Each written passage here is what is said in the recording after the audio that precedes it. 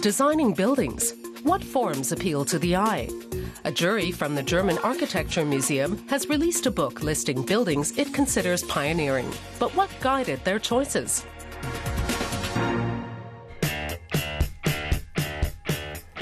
This furniture store looks like children's building blocks piled on top of each other, while the structure of this company headquarters is literally transparent.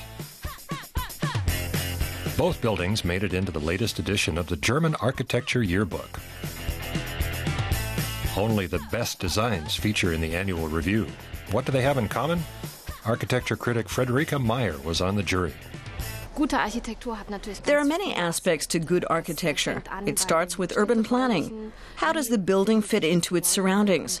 Another aspect is how it's organized, how paths go through the building.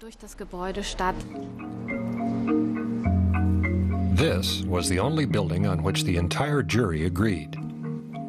They gave first prize to British architect Sir David Chipperfield's restoration of Berlin's new museum.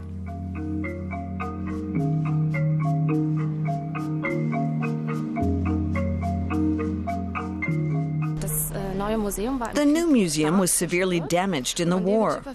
David Chipperfield architects didn't simply restore the missing parts in the way they once were, they supplemented them with what would be built today. They interwove the old and the new with very artful seams. And so when you enter the building today, the rooms tell a story of their own.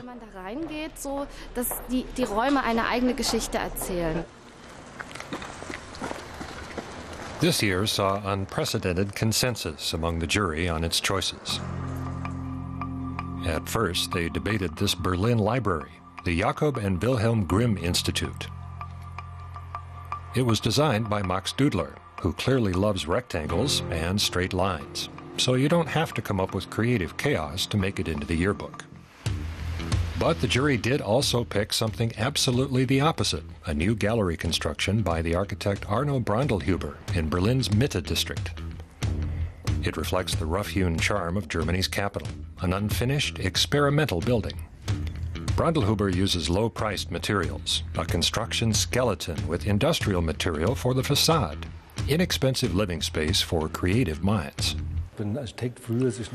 Architects used to see themselves as creative artists with their own unique designs in the world.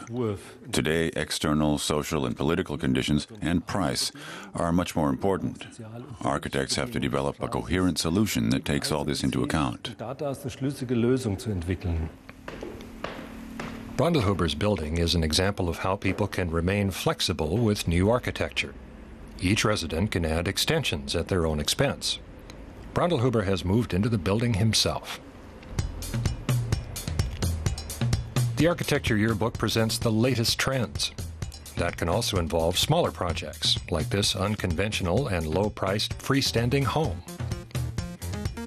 160 square meters for 220,000 euros, designed by a young duo of architects in Berlin. The facade is novel. Traditional ceramic roof tiles, but they're arranged in a less conventional way. It's a mixture of scales and pixels. Ultimately, it's about solving a problem, and we always initially try to answer it directly. But we aren't afraid of thinking outside the box either. What are the important criteria for good architecture today? There are many aspects. You can't answer that in one word. I would rather say that architecture and architects today work intensively with what is already present and develop it further. It's more a matter of building on what already exists than of simply building. And by today's standards, being considered a good architect means incorporating social aspects and a building's immediate surroundings.